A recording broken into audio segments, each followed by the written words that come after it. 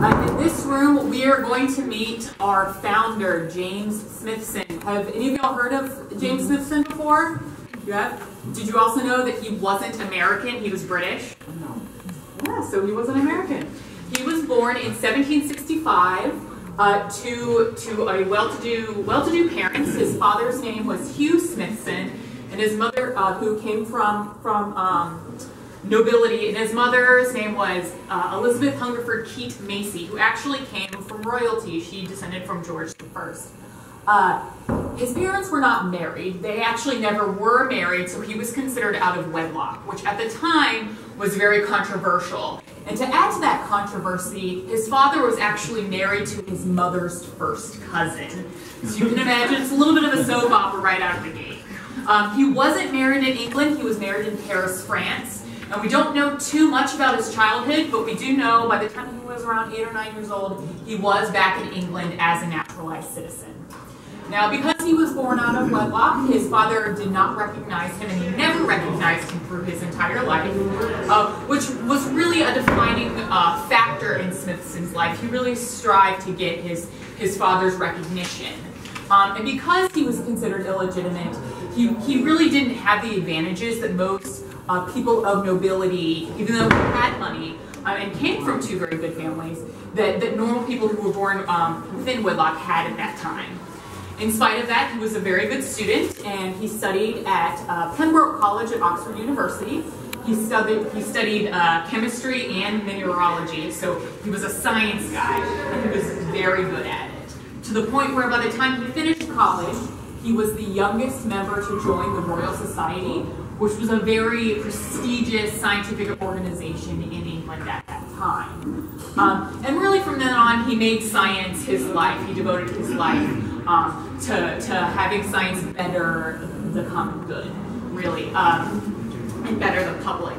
He traveled all throughout Europe and all throughout England and the United Kingdom, although he never traveled to the United States. You'll want to remember that. And he wrote papers on anything from discovering new minerals, which we actually have in this case right here. This was a new mineral that he discovered, which we now call Smithsonite. It's actually calcium carbonate, and I do have a sample right here, which I'm going to pass around. It's quite beautiful.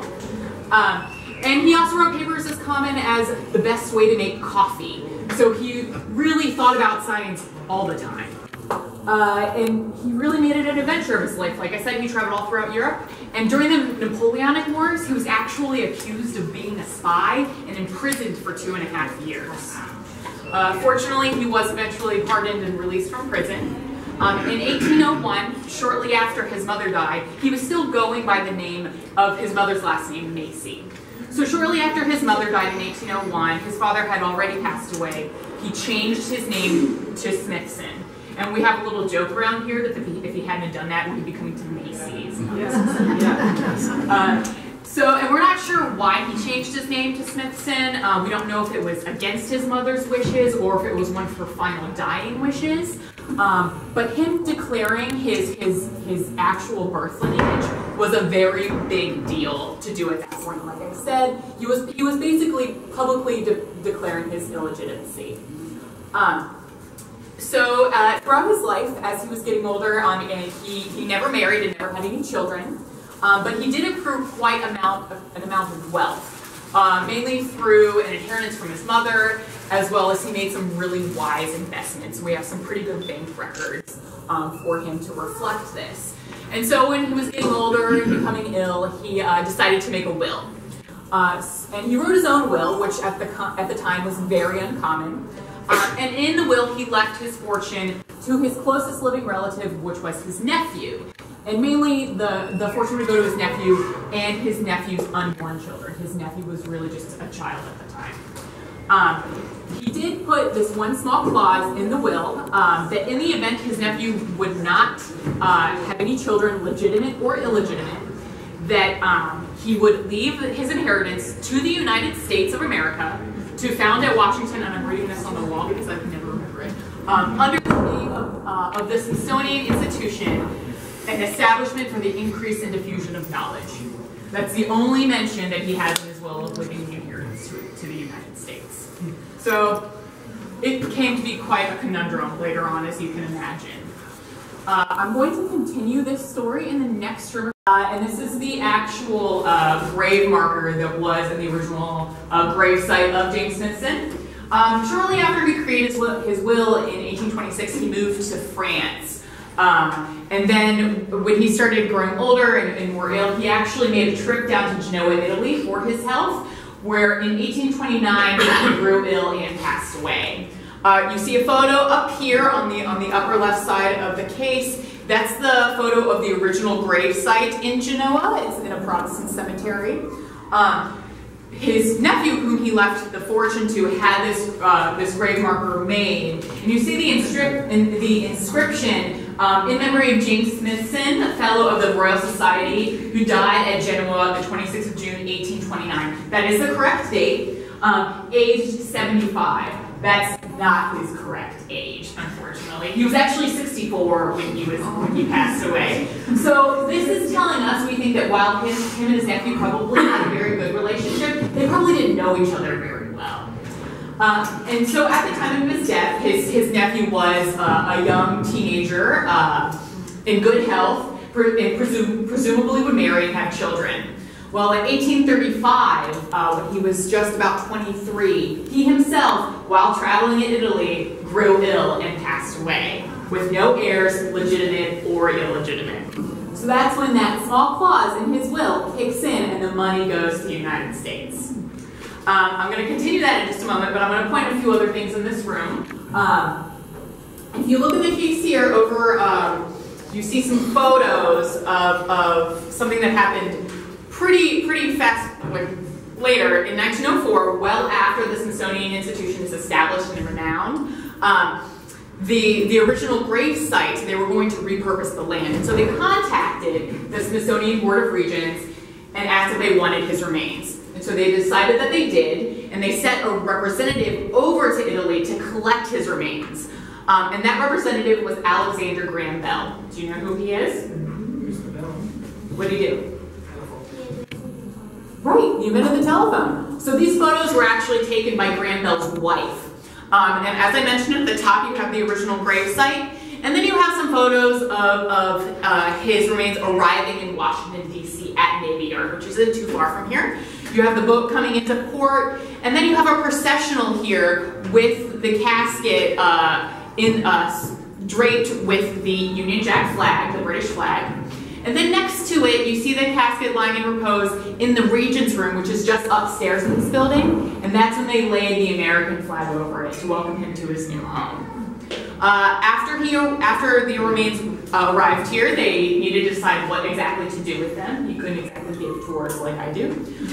So they had a few designs drawn up of what possible memorial they could build. The one at the top, had it been realized, the top right, would be larger than the Lincoln Memorial is today. I know some of you said that you saw the Lincoln Memorial, so if you can imagine, that was pretty big.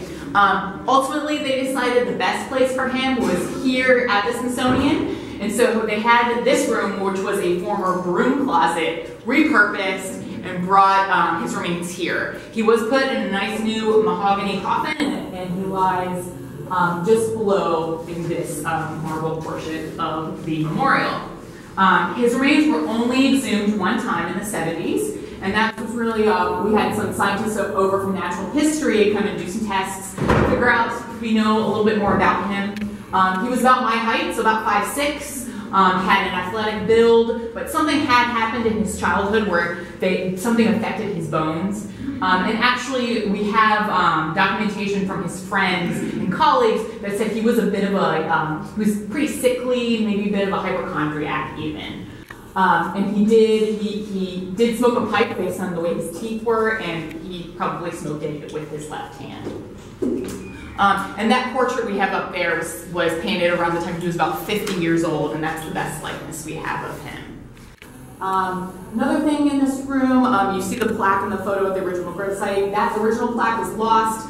We have a copy made of marble, which is right over here. And then in this other corner of the room, we have some of his belongings. Unfortunately, all the possessions that we had of Smithson were destroyed in a fire that took place in this building in 1865. So we still really don't know too much about him. These are some of the few remaining things we have, some books, a painting, but one of the coolest things I think we have is his calling card, which is something he would bring around to, when he went to visit his friends and colleagues, to announce his presence at the house, and that's actually in his own handwriting. Does anybody have any questions so far about Mr. Smithson? All right, cool. We are going to go back into the Great Hall at this point, so if you all want to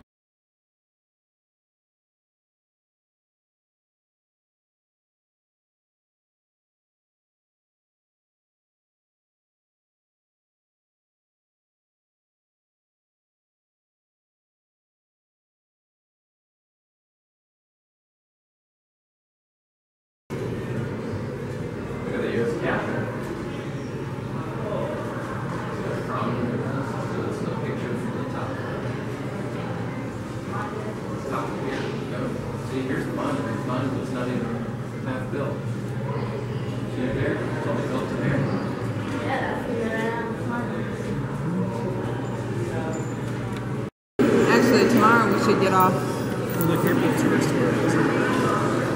Yeah. I don't know. But yeah, so we should do this and then do the cafe tour.